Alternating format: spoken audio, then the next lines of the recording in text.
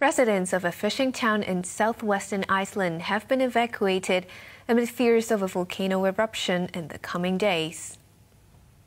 Search and rescue teams went to Grindavik to help the 3,000 people living there to move out. A state of emergency was declared in the region.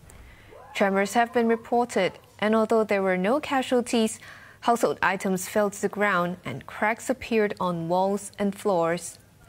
Apart from an increase in seismic activity, scientists believe there's a stream of semi-molten rock under the town.